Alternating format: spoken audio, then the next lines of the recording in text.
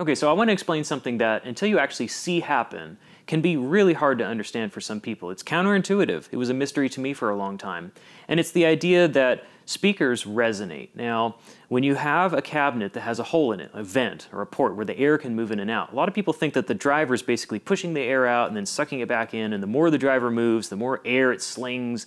And if the driver has a lot of excursion, it can move a lot, and then you have more bass. This is sort of true. Now I've got this infra subwoofer here that I built, and it's really big and it operates at frequencies so low that things move slow enough that when I use the slow motion feature on my iPhone, we can actually see what's happening. And that's really cool. It's also a very simple design, so it's easy to understand. Now we've probably all seen a typical frequency and phase response graph for a vented enclosure. In this case, for the infra subwoofer, the tuning frequency is about 13 Hertz.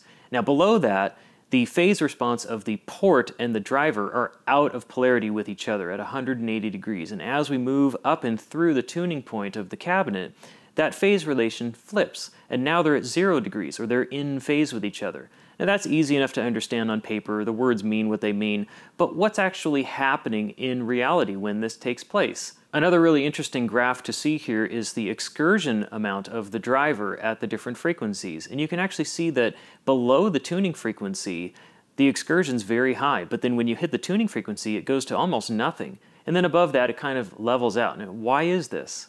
So I thought I'd put this piece of foam over the vent so we can really see the air movement. So here's a sine sweep from 10 Hertz up to 15 Hertz, right over the tuning frequency. Looking back over this slow motion footage, we can see that at 10 Hertz, we're below the resonant point of the cabinet. So the driver is really just pushing air in and out of the port. Yeah, there's a lot of motion and a lot of noise, but there's really no bass because they're just canceling each other out. They're out of phase, they're out of polarity. And as the driver moves up closer to the resonant point of the cabinet though, you can see that the excursion will begin to decrease, even though the power going to it remains the same. But the air in the port doesn't stop. Why? Well, because as they become in sync with each other, they're creating either a pressure zone inside the cabinet, wanting to both move in at the same time, or they're creating a suction, wanting to move out at the same time. That limits the driver because it stops its motion, even though the air in the port doesn't stop. At this point around the tuning frequency, they begin to become in sync, and let me tell you, being in the room right now, there's suddenly a ton of bass. It sounds like a subwoofer now. As we move up and through the tuning frequency, you can see that the acoustic load will begin to be shared more equally between the port and the driver. There, the driver begins to excursion more, the port a little bit less. The overall amount of bass, though, remains the same, and it remains very smooth up and through the resonant frequency range. Now, we can see this phenomenon even more clearly if we go back to our frequency graph, where we can show the individual responses of the driver and the port, as well as the combined frequency response of the entire cabinet.